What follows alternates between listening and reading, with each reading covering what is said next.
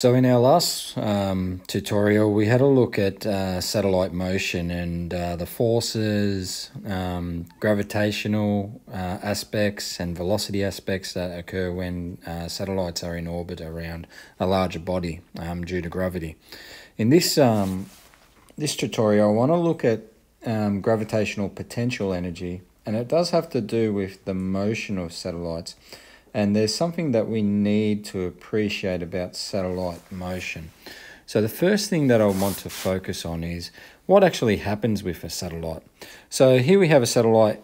Let's take this first one out here at a larger distance. And what will generally happen is this satellite will be moving in an orbit. Okay. Apologies for my drawing. And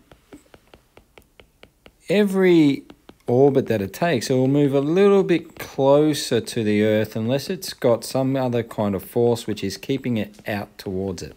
Remember, the satellite is falling towards the Earth and it will move like so, maybe not so quickly towards the Earth as I'm showing in this example, several rotations, not just a few, until it gets to that point. And what will happen is as it's moving around in this direction, the gravitational pull and the gravity experienced in the satellite, that's increasing.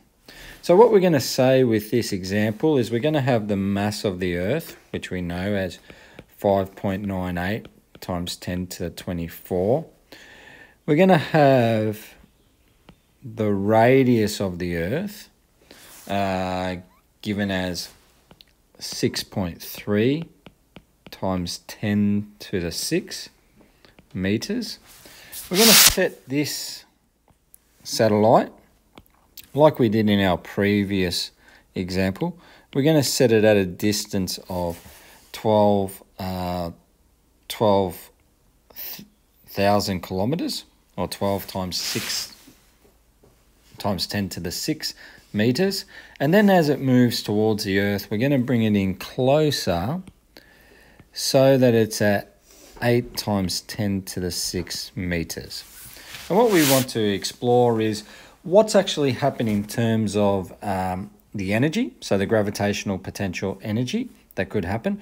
You've got to remember, the further things are away from the center of a body, so the further this satellite is away from the Earth, the more potential it has to do work.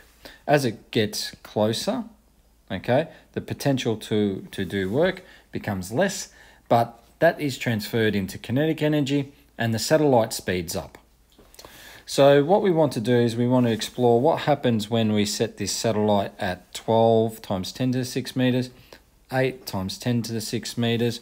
We're going to give the satellite the same value of 2.5 tons. Okay, and we're going to work like so. So what we want to do is we want to explore what is the relative gravity that's occurring at 12 times 10 to the 6. Now we carried this out in the last example just by finding G on m r squared. Remember that m is the mass of the Earth, the larger body, and we found this to equal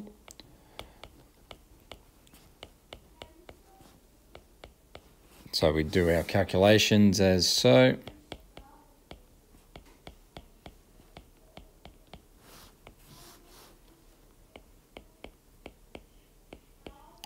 Remember, to make sure this value is in meters and that you square it. You must make that distinction. Sometimes you get problems that are given in kilometers and you must make that conversion. But we found that G asterisk was equal to 2.7, not times, I'll just get rid of that, newtons per kilogram.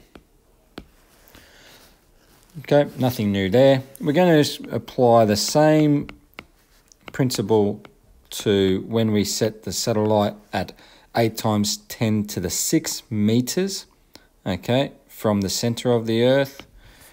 And we find here that we're going to have we carry out our calculations like so. Make sure we keep our constants and our values correct.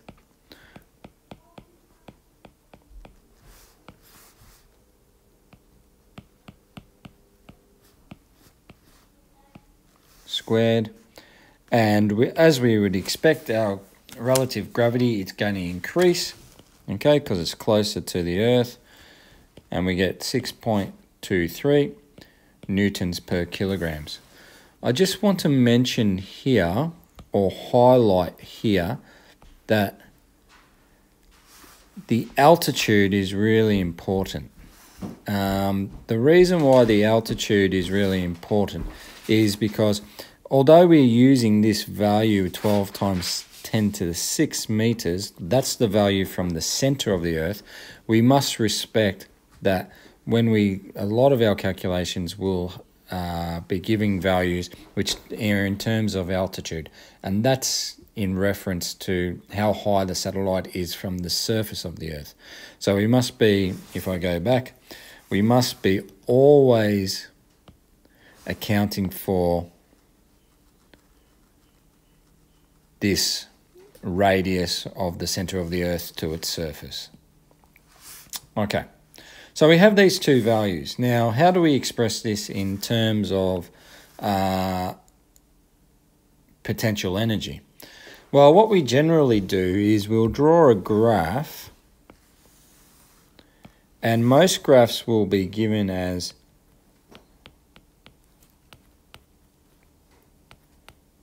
in terms of the relative gravity, or the gravity that's being experienced, and the altitude of the satellite above the Earth. Okay, now sometimes they always, or they will put it in reference to 10 to the 6 meters, or they may put it in kilometers. You need to make sure that you're aware of that, and you need to make the following conversions as you see fit.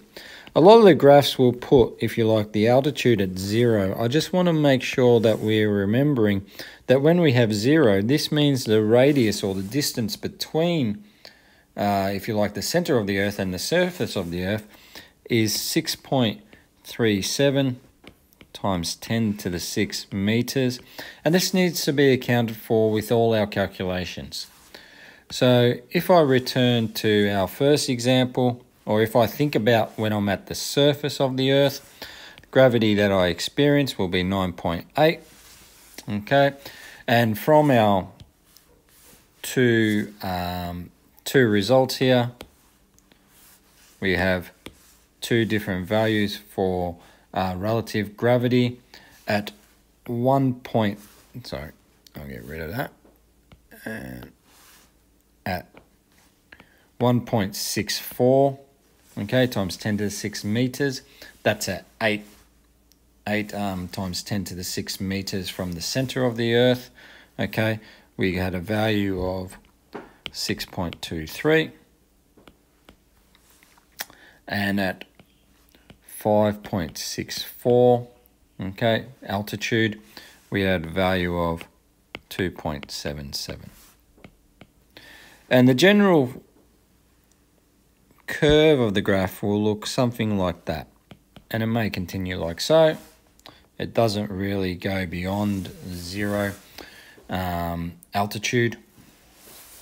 And what we would expect, or if we're wanting to find how much potential energy is being lost as we're doing it, potential energy being lost, kinetic energy being gained, what we look at is we look at the area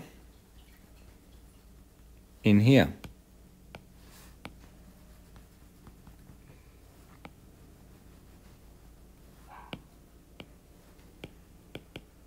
This area equals potential energy lost, or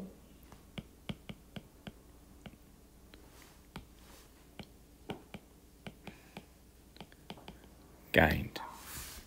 And what I've done previously is I've done some calculations, and these are generally approximations. You'll need to do the whole method of counting squares and making those calculations appropriately. But what I found with my approximation is that this area was given by 16.6 times 10 to the 6 newtons per meter, newtons meters per kilograms. Now I want to talk a little bit about this aspect, the units here. We need to appreciate that this energy is for each kilogram of mass. Okay, so obviously if we have a greater mass, there's more energy. But because it's per kilogram, which is given by the respective gravity, we then need to make some calculations based on the value of the mass. So if we were to think about the energy gain,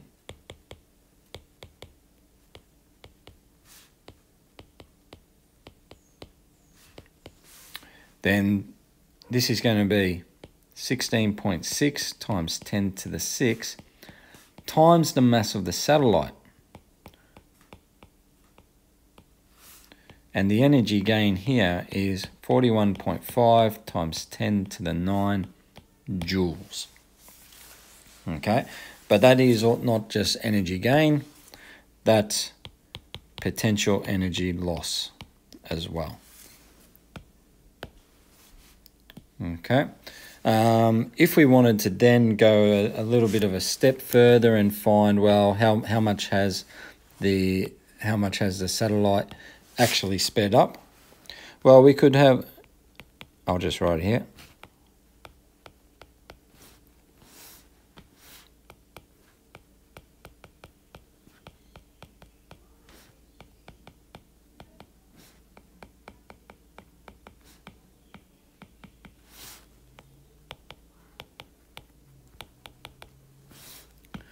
Okay, what we can use is we can use our kinetic formula, mv squared, half mv squared. We know that our energy gain is 41.5 times 10 to the 9. And that's going to be half the mass of the satellite, 2.5 times 10 to the 3. And we can resolve this for finding what the velocity is going to be.